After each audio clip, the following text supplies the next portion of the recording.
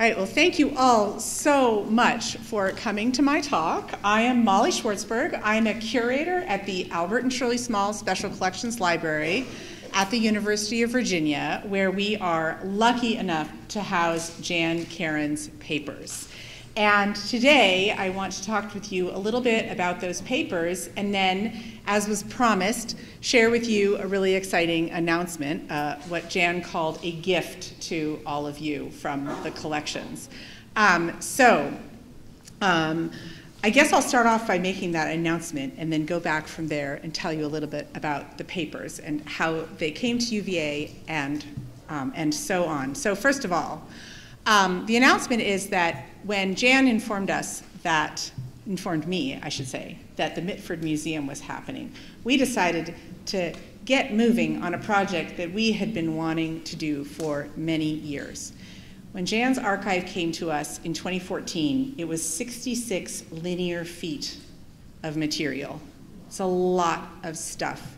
And when researchers come to do research in our archive, they expect to slog through 66 linear feet of material.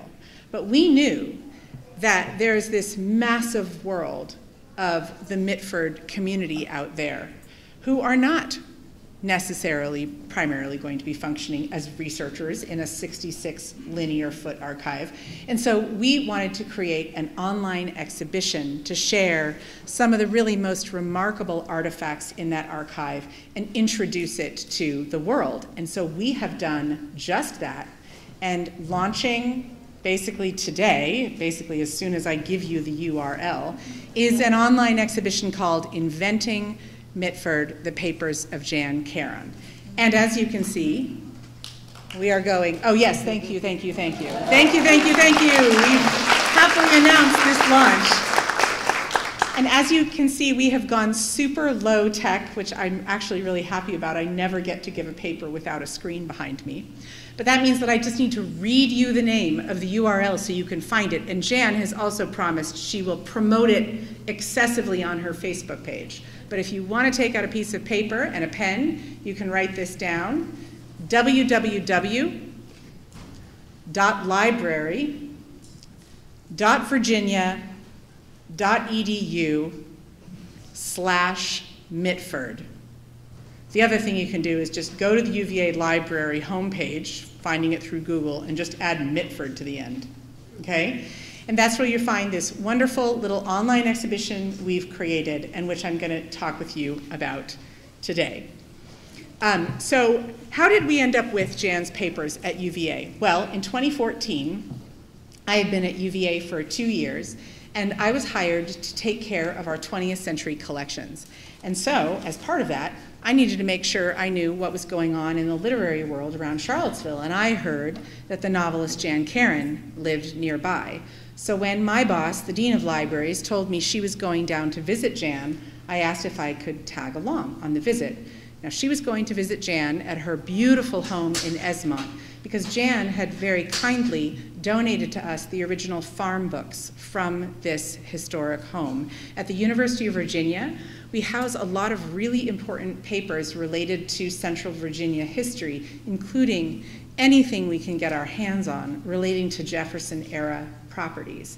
And this home has strong connections to Monticello and other Jefferson-connected homes in the area. And we get a lot of researchers in working on these kinds of properties.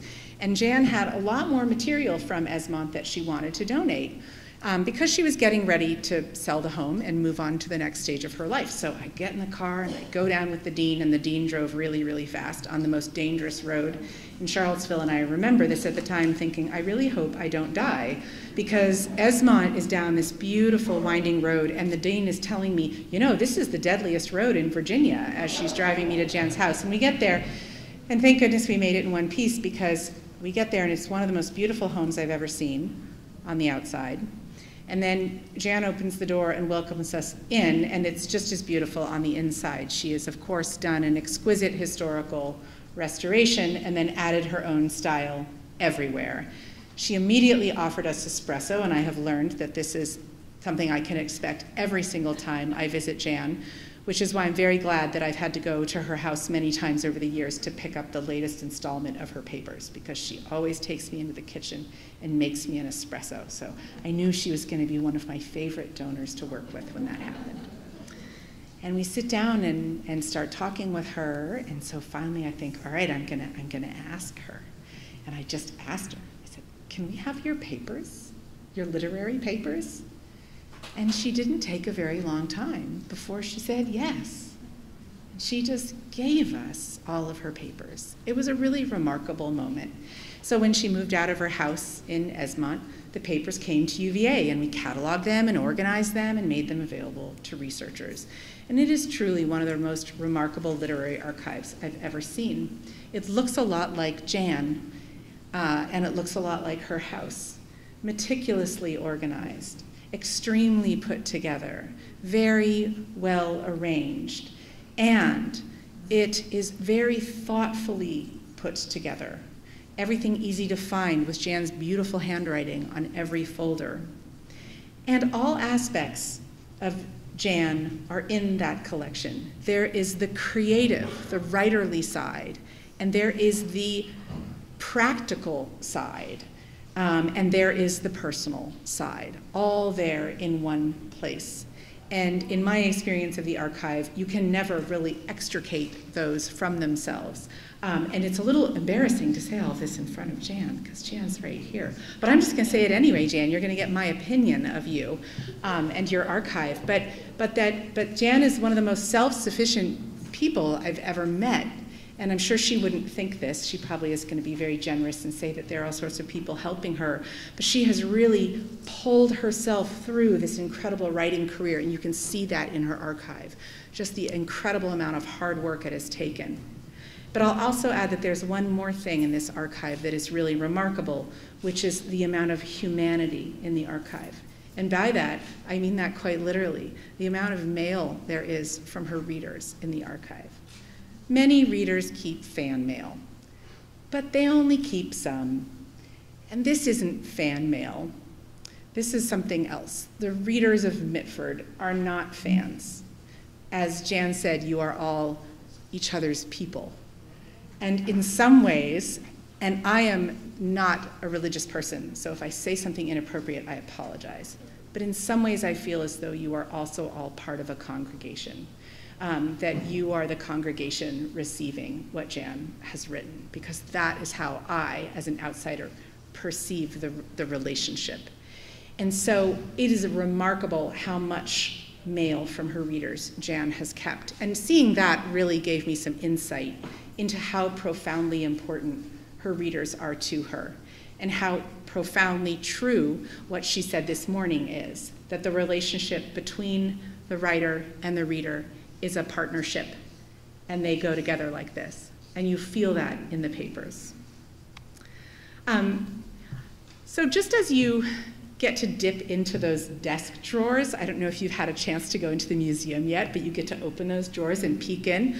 I would like to give you that experience with the archive. And that's what the online exhibition does. But then I'm going to go through the online exhibition and pick out just a few items to share with you today to tantalize you and tempt you to go look further.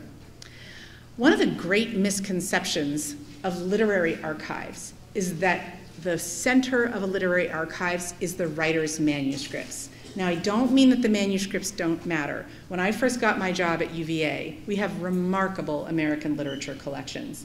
For instance, we have the papers of William Faulkner. And there are many people who come simply to look at the papers of William Faulkner.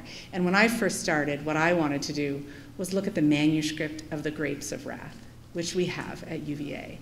And when I first got to sit with the manuscript of Grapes of Wrath in front of me, it was a profound experience, as someone for whom that book was quite transformative.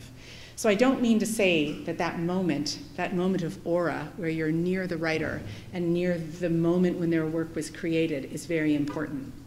What I mean to say is that where the research value in a literary archive most often resides is in the correspondence files, in the letters written between the writer and any number of other people that profoundly teach you about how that writer came to be and how those works came to be. So what I'd like to do today is share with you some excerpts from some of the letters that we used in this online exhibition, which, by the way, is called A Journey into the Archive, the Jan Karon papers. The correspondence files, 5 letters I'd like to just excerpt for you today to give you a taste of just the number of ways in which you can go into this archive to learn more about Jan as a writer, about Mitford as a concept, and about the Mitford phenomenon, both in the publishing world and in the readerly world. The exhibition is broken into 5 sections, each of which represents a persona that we see Jan sort of inhabiting through the archive. The persona of the writer, the persona of the reader, the persona of the artist, the persona of the world builder, that's my favorite, and the persona of the marketer. Any new writer has to market themselves, and the amount of work that Jan needed to do to bring this exceptional phenomenon up to where it is today is just amazing. And the archive shows us that whole story in a way that really nothing else can. So I'd like to just kind of tell a bit of the story of how all of that happened through some of these artifacts. So one of my favorite items in the archive is when Jan decided she was ready, finally, after wanting, she'd been a writer for decades, but she wanted to be an author. And it was time. She was ready to see if she could get Mitford into the world in the form of a novel. So she cold calls, basically, in the form of a letter, an agent named Jean Drusen. And we have Jan's file copy of the letter that she wrote to Jean Drusen. And I love how she opens it, because of course she's extremely talented rhetorically. At least 2 years ago, I came into possession of your very handsome business card. I admired the paper stock, the color, and the ever so slightly embossed typeface. It has been push-pinned to my studio wall ever since. I mean, how else would you just perfectly, it's just beautiful. And then she goes on to explain, here's who I am. I'm pretty good at what I do. I'm kind of a big deal. I just got this amazing award for my marketing work, which has allowed me to quit my job. And she says, I tell you all of that history, hoping it will inspire you to read further and to learn that I'm now writing fiction. So she takes all that time before she says, I'm writing fiction. This novel in progress is called Father Tim, The Mitford Years, and is the story of a bachelor rector serving a parish of 200 souls in a mountain village.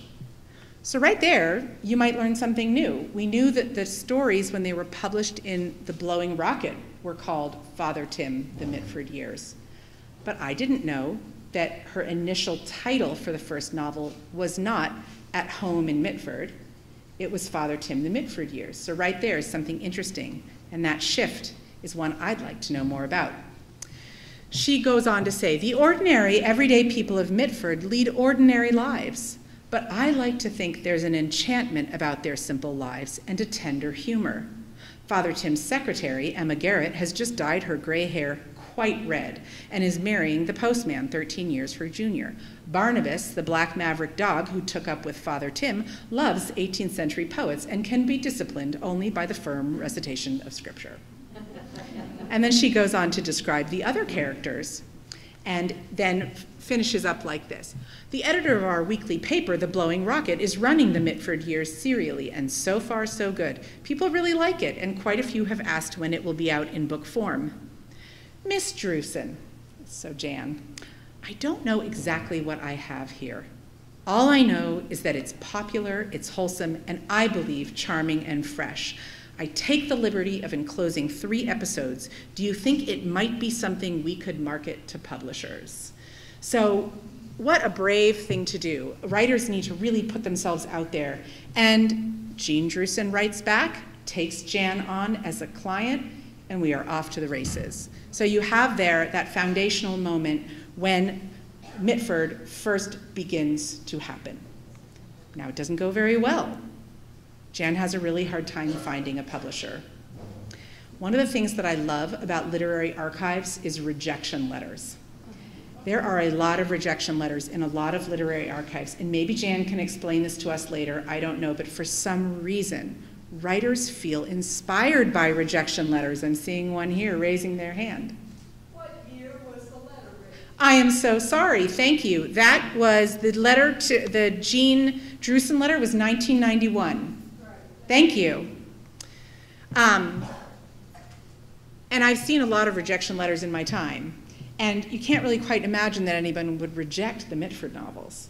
Well, anyone would reject the Mitford novels. There was nothing like the Mitford novels.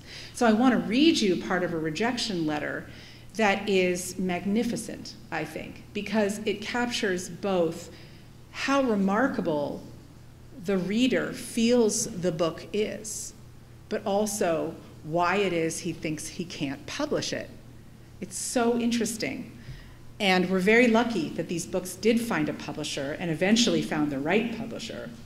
But here is what Samuel Vaughan, a very, very prominent, prestigious editor at Random House, wrote to Jean Drusen after she sent him the Mitford project in 1992. You are very good to give me a chance at this novel and very good to be so patient. Sorry I have taken as much time with it as I have, but I wanted it to have every consideration here. My reading of it and others who read it leads sadly to the conclusion that it is not for us. That is, of course, not a conclusion that it is not for everybody. Other publishers may feel differently, and I certainly hope that they do. This is a good book, good in the sense of what I know were Jan's intentions. As promised, this is a novel about everyday people and everyday life in a kind of American village. True to her promise, Jan has kept her word. We see lots of life in all its details, minor incidents and turns, through the eyes of a genuinely kindly man, Father Tim. As other editors have said in their readings, and I think he means other editors at Random House who've looked at the manuscript, he is a likable man, and the tone of the novel is relaxed and leisurely. But perhaps because the novel intentionally avoids eventfulness, consequence, major matters in the sense of major events, and other, as they say, plot-driven conventions, the traditional rules of commercial fiction don't really apply, nor, in some cases, work. Maybe there is an inherent contradiction in a long book that prides itself on being small and quiet. Now, you can't see what I can see on my screen because I'm looking at a photograph of this, and you can see this in the online exhibition. But Jan has highlighted many of these lines. And then next to this line, she's put a question mark in the margin. And I'm going to read this sentence again. Maybe there is an inherent contradiction in a long book that prides itself on being small and quiet. And we all know that that is exactly why Mitford is so great, is because it's a sustained reading experience that is small and quiet. It doesn't mean it's inconsequential, but it's small and it's quiet and it's meditative. So he goes on to say, but there may well be others who share Jan's intentions and vision, and we know that there are some readers who share it out there somewhere. Says the lovely man who has no idea that this is a novelist whose books are going to debut at #1 on the New York Times bestseller list on a regular basis. I feared the book would not fare well on the Random House list at this particular moment, and so cannot take it on. But as I say, I do regret that fact, and I do have considerable admiration for what has been achieved here. What a great rejection letter. I mean, this is a rejection letter that anybody has got to want to keep, right? But it really speaks to the fact that Jan's work didn't fit any of those standard categories. And as he says, the traditional rules of commercial fiction don't really apply. And that's something that ends up, of course, being the challenge that Mitford has to rise to and manages to transcend. So, fortunately, she finds Lion, a small Christian publishing house. They publish the first book, and it has great success, despite the fact that they really lack the capacity to publicize the book in the way it deserves. In fact, Jan does that work herself. She's on the ground working with bookstores, and you can see this in the archive. You can see the work that she does as a first-time novelist, hand-selling this book, building relationships. And this is 1994. This is when little bookstores, which are at the heart of the Christian publishing industry, are being pushed out by the big chains. And of course, it's only a few years before those big chains themselves are almost destroyed by Amazon. So something very interesting about Mitford is that it happens at a time of crisis in the publishing industry, and somehow manages to actually thrive in all of those changing environments. So one of my favorite items is this letter from the Evergreen Scripture Bookstore in Canada. This is a fax that someone there sent to Jan in 1995, letting her know how excited everyone is in the bookstore about the next book coming from Lion, and they're very eager to hear more about it. And then after she's finished with the business part of the letter, she includes a paragraph on a personal note, which is very, very common in these letters. On a personal note, I sent a copy of the book to my father for Christmas. My father is not a Christian, but I thought that he would enjoy the book. I cannot tell you the emotions that I felt when he told me that he had enjoyed it so much that he had passed it along to my grandmother. As it turns out, she was raised Anglican and stopped going to church after she was married. She also enjoyed the book very much. Thank you, Jan. There are few books that we sell here that I feel comfortable about sharing with my family. I was so glad to find a book to give Dad for Christmas that both he and I would like. It being our book of the year intrigued me as well. Again, thank you. This paragraph encapsulates what happens with Mitford, is that it becomes a crossover book. It is a book that transcends the different types of audiences that are expected to be drawn to a book, right? There's the Christian audience, the Christian publishing audience, and there's the general trade publishing audience. And what this bookseller is showing is that the stories in Mitford and the way Mitford is told transcends those boundaries. So it's a wonderful example of what we see elsewhere in the archive and through all of the record of Mitford, is just how widely this message goes, regardless of faith, with faith at the core, but regardless of faith. Really, really remarkable. And finally, another letter in about the books that I wanted to share is a letter from 2006 from a reader, and this is the kind of letter we find throughout the collection, just lots of these letters that really show that if you're going to think about Jan Karon, the writer, and Mitford, the phenomenon, you can't just be thinking about novels. You can't just be thinking about fiction writers. This is not a set of novels. This is something more than that. So this writer says, I have a friend whose husband just died of Alzheimer's, and she has been as blessed as we were to be able to go to Mitford after we got her started. So first of all, she doesn't say, and she has been as blessed to read your books. No, she says she has been as blessed to be able to go to Mitford after we got her started, and constantly reminds me of what a gift it was at that very draining time. God has used you as that gift in so many lives. And this reader is from Wyoming. We will look for you in heaven. Do you think we will be able to wave some Indian paintbrush, Wyoming's state flower, so that you will know us? I just love it. It sounds like an Emily Dickinson poem right there. But I think that this is another thing that's so important about these books, that we have over here that phenomenon I just mentioned of this ability of the books to transcend audiences. But we also have shown here that the books really transcend genre. These are not just novels. They are books of consolation, books of prayer.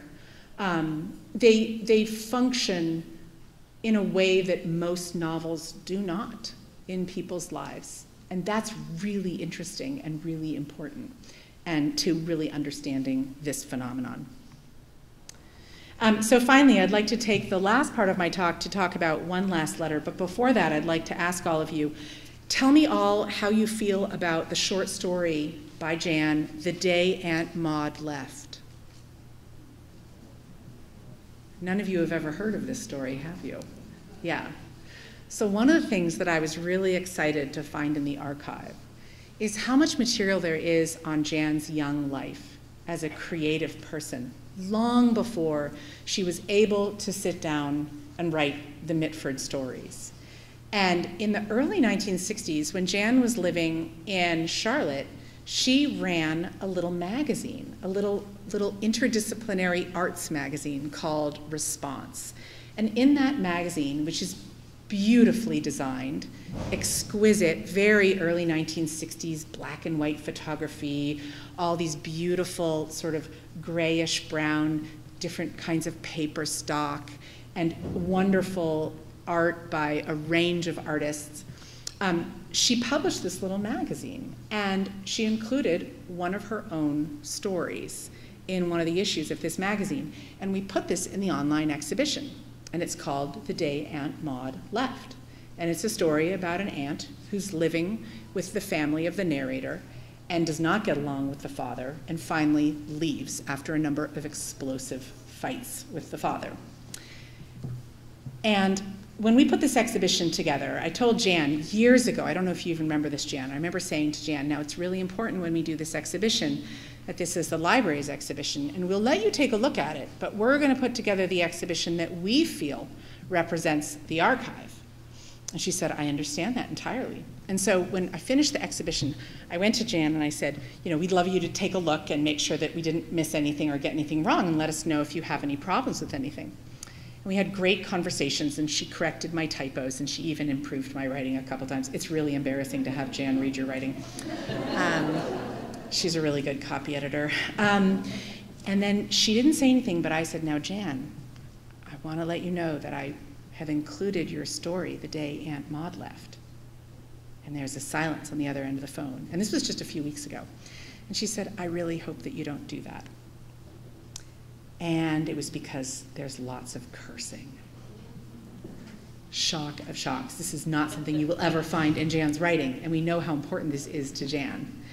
And I thought, oh no, what am I going to do? I said, Jan, please, can we please include it? And we had a wonderful conversation where I explained to her why I wanted to include it, because part of the story we're telling in this exhibition is about Jan's transformation, the transformation she mentioned this morning in her talk, that moment of crisis when her life changed and when she found God. And so she agreed with me and said we could include the story, but only if I promised to explain to you guys why we did, because she didn't want you to be upset about the language. And I think it's so important and so wonderful, because following that item in the exhibition, I think the next thing you see in the section on the writer is the most important artifact in the exhibition, and I think probably the most important artifact in the entire archive. In 1981, Jan read an article by a woman in, I don't know where, we haven't been able to figure out where this was published, but someone named Joe wrote an article called Finding, hang on a second. I can't believe I just forgot the word. Finding the feather stitch in a crazy quilt world, okay? And Jan read this article and found it profoundly moving and wrote a letter to the author. And she kept a carbon of that because, as Jan told me, she just loves to file. Which I love. I mean, what librarian and curator doesn't love a writer who loves to file? So she kept a file copy of this letter, and in this letter, she describes the Jan who was the writer who wrote The Day Aunt Maud Left, and her transformation into the person she was to become. And I want to read you part of this letter. It's 4 pages typed, single-spaced. It is remarkable, and I think, to me, this reads as a spiritual autobiography in the form of a letter. So I just want to read you part of it, and then that'll be the conclusion of my talk. I am a writer who was raised about 15 miles from Hickory in a small mill town called Hudson. My memories of Hickman's drugstore, and of all drugstores in the 40s, was chicken salad sandwiches mashed flat in the big grill, cherry Cokes, 5-cent ice cream cones, and the cold welcome feel of the marble soda counter. I never went to teas, but I did visit Aunt Hessie in Lenore, who had fine china, silver, beveled glass in the doors, and a lot of gracious dignity. Like you, I married, divorced, and moved far from home. She puts home in quotes. Unlike you, I married and divorced yet again. My life was breaking into fragments, coming apart in oddly shaped pieces. I hated and rejected my past, which critically influenced my connection with the present, so I lived a lot in the future. Something in me for years longed for the values, or some of them, that my old native culture had offered. Church, hats on Sunday, chicken dinners. I had become a rather strict vegetarian. Rides on Sunday afternoons, simple things. In 1970, after a very difficult few years in California, during which my community of Berkeley was often in a state of civil warfare, I returned home. During all this time, I too was searching for the feather stitch, something I admired in reality, right up there with the French knot. I became curious about religion, but the fashion of the time was Eastern, so I looked to the East.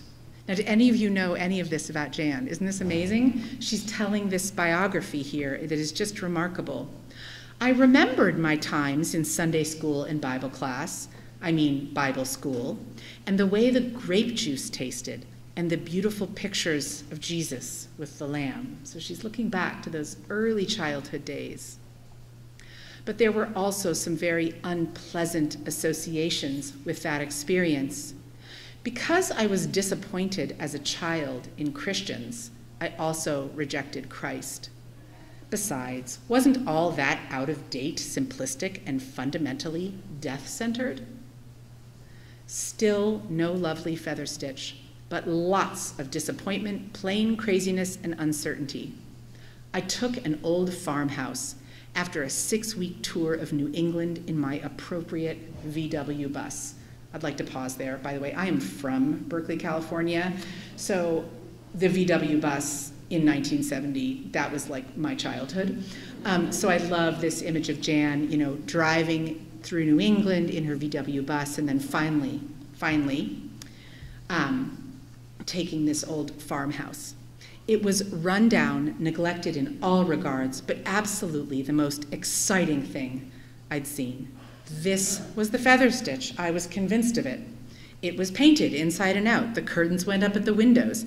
I was living on subsistence wages at the time, occasionally freelancing with area agencies. The bulbs and azaleas went into the red clay, and there I was, deep in the country, alone, for a 2-year healing process that was at once one of the most trying and nourishing circumstances of my life. I began to pray, on my terms, you understand, not with any real supplication or surrender, but at least a kind of dialogue developed between my Creator and me, a kind of ribbon of understanding. God showed me how to really look at everything and showed me the extraordinary differences between two of the very same things.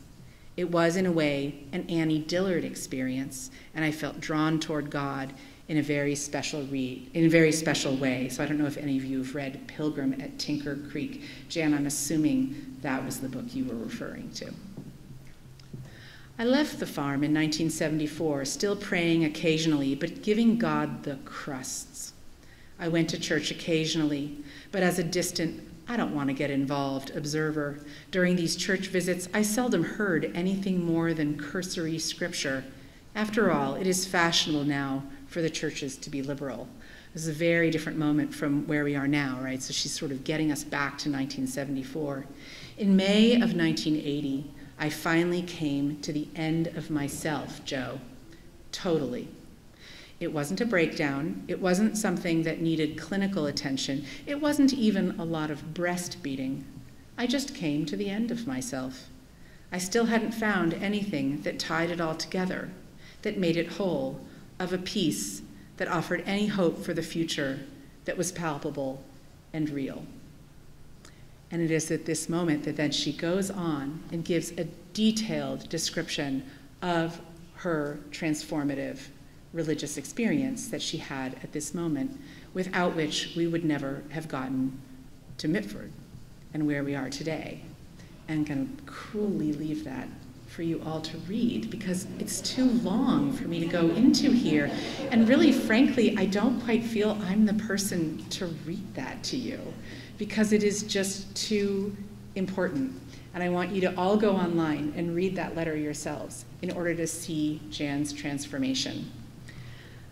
I'm going to stop there and hope that this gives you some introduction to Jan's archive and to some of the ways that these artifacts that surround the Mitford phenomenon can get us to understand it and can supplement and complement it in really profound and interesting ways.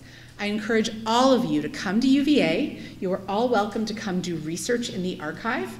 You can just bring your driver's license and we will welcome you in, help you pick a box. You can pull a whole box of reader mail and read what others have felt. You can look at the manuscripts of the novels.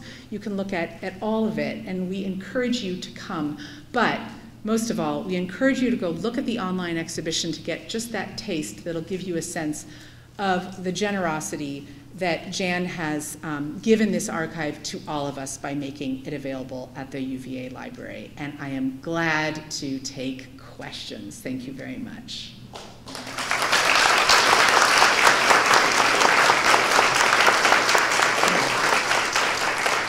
We've got about 8 minutes for questions, and I'm going to have to ask you to project through those masks. So yes. Can you repeat the website that we can find? Yes. So it's www.library.virginia.edu/Mitford. Say it again. www.library.virginia.edu/Mitford. And it will be all over Jan's Facebook, I hope, if she liked my talk.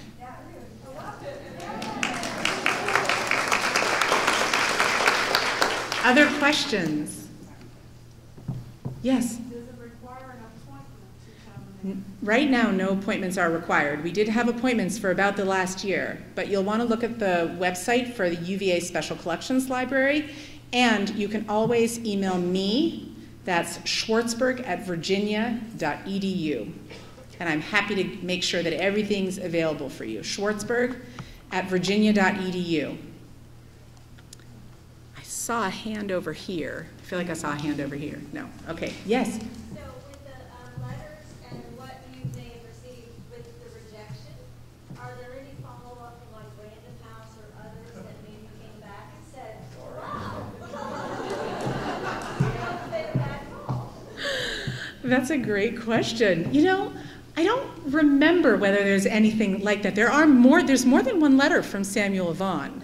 That's not a one-item correspondence. I don't know if Jan might want to add something here. I'll just add that Samuel Vaughan was one of the old world editors. He was a gentleman, he was beloved, he edited some of the most famous American writers of this time. He was a gentleman to me. He saw me in his office, this young woman from North Carolina. I came in with my humble little expectations, and he treated me like a queen. So what was your question? So I hope everyone heard that Jan was saying that she had just a wonderful experience meeting with Samuel Vaughan when she was first trying to get the book published. And I spoke with him a couple of times afterward, and he said, well, I did regret it. really liked it, but I knew that I could not get it through our house, the publishing house. But I did hear from Algonquin. Algonquin became a very renowned publishing house in North Carolina. They went up, they did their own crossover. They crossed over into very large blockbuster that people, after some years, they've now sold, I think, to the world. In any case, the editor told me, he said, when I turned out the manuscript, he said, you know, I could just slit my throat. So I used to work at the University of Texas at a major special collections library that held the archives of Alfred Knopf publishers. And the rejection files are the best part of the archive, because it's just like pure schadenfreude. You know, you just go through these files and you're just like, how could they have rejected, you know, Sylvia Plath? Or, you know, I mean, every publisher does this. And part of it is that there's a magic to a book's success that no one can predict. And Mitford had a very particular magic in its success. I mean, part of it is just that hard plotting work of getting the book sold. But no one knows what's going to be the next Mitford, do they, Jan? Except Jan, she knew.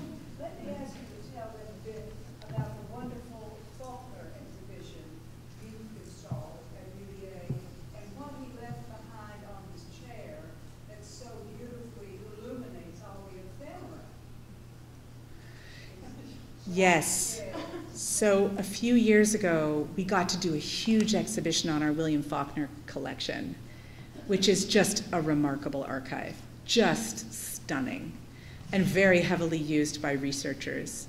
And actually, when I put together Jan's online exhibition and broke it up into personae, I realized after I had done it that that was the same way that I'd structured the Faulkner show, Jan. So it was structured around all the different personalities of William Faulkner. And one of them was the teacher. And he was in residence at UVA late in his life. He was writer in residence at the University of Virginia, and that's how his papers ended up at UVA. And he'd always had sort of the mystique of UVA always attracted him. It seemed like the sort of pinnacle of the old high-bred South. This was kind of the Faulkner dream. And so he was delighted to have his papers end up at UVA after his death. He had agreed to leave them there. And one of the things, he passed away unexpectedly. He was away from UVA in Mississippi on a hunting trip. And he had left, you know, everything as he did when he went away to visit home in Mississippi. He'd left everything as it was in Charlottesville. And he'd left his riding jacket on the back of his desk chair. And so we put it in the exhibition, and there are wonderful pictures of him with his jacket on. And it was this old, just terribly dinged up old riding jacket. And he loved to wear his clothes to death. And he always had a pipe in his pocket, and so there are all these pipes too. We have several. We also have his pipe cleaners. I love that we have like a box of William Faulkner's pipe cleaners, you know, and they're like, here's William Faulkner's pipe cleaners. The aura of the writer, it's just wonderful. I mean, it's sort of like some of the things in the Mitford Museum, right? It's just, these are these artifacts of the writer, these things that were central to their lives. And that riding jacket, so important to Faulkner. In fact, the university president, when I first started at UVA, he retired just as I started at UVA, Jan Karon, had been a student at UVA when Faulkner was in residence. And Faulkner he had been one of Faulkner's student assistants, student helpers. And Faulkner apparently liked to have a student bring his horse to campus, and then Faulkner would get on the horse and ride home, so that he could, you know, be the gentleman horseback rider through campus. And it's just very funny. He was quite a performer. And so everything that he did was performance. We also had his World War I uniform. Faulkner never actually served in World War I. He went to training camp in England. He had some ailment that made him unable to serve in the US, and so he went to Canada and joined the RAF, the Canadian RAF, and had his own uniform made and everything, and then the war ended before he could go. But he would wear the uniform around Oxford, Mississippi, and he would limp, and he would tell people about the glass plate, or the metal plate in his head. and it was all a huge lie. And it was just wonderful because that was just Faulkner. And so that riding jacket was one of those personae. But Jan, I feel like you would never lie about a metal plate in your head. I certainly wouldn't smoke pie. She certainly wouldn't smoke pie. Very unladylike. I love that story, Mom. Oh, it's just wonderful. So literary archives are a treasure, and they really, there's a generosity in giving up your papers and letting go and letting people write that short story. That's a good point. It's giving up. It's scary. It is. And I'd also like to say how much I've gained from working with Jan. We had this conversation about this item. And after the end of it, when Jan had said, yes, go ahead and display it, and then she said, every saint has a past, every sinner has a future. And someone in the last group fortunately looked it up for us, Oscar Wilde. And it's a wonderful thing in that Jan could come up with a bit of wisdom from that conversation, and there's always something like that. So Jan, thank you so much for everything that you've given to your readers and to me as someone who has the pleasure of working with your archive. Thank you so much. I think we're out of time, so thank you all.